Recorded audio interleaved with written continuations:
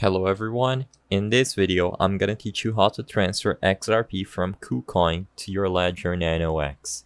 It's a very quick and easy process, so make sure to follow along. I'm gonna be showing you this method through the web app for both Kucoin and also your ledger. Please ensure that your ledger is up to date, running the latest firmware available before following through with this video. After you ensure that it is running the latest firmware, log into your Kucoin account.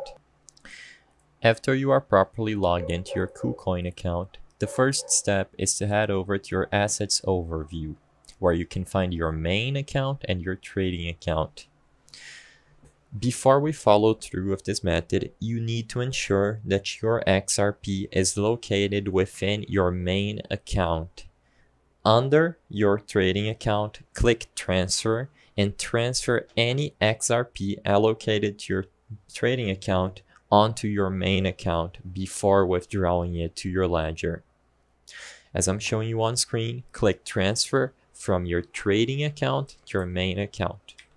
After you ensure that everything is located in your main account, on the top menu of your Assets Overview, click Withdraw.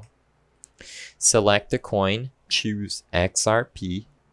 After selecting XRP, include your ledger wallet address.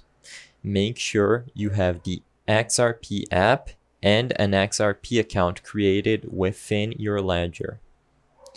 Choose the network and confirm the withdrawal. Please note that there is a small fee and a minimum withdrawal, as you can see at the bottom of the page.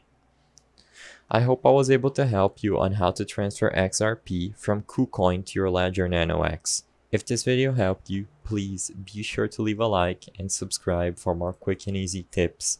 Thank you for watching.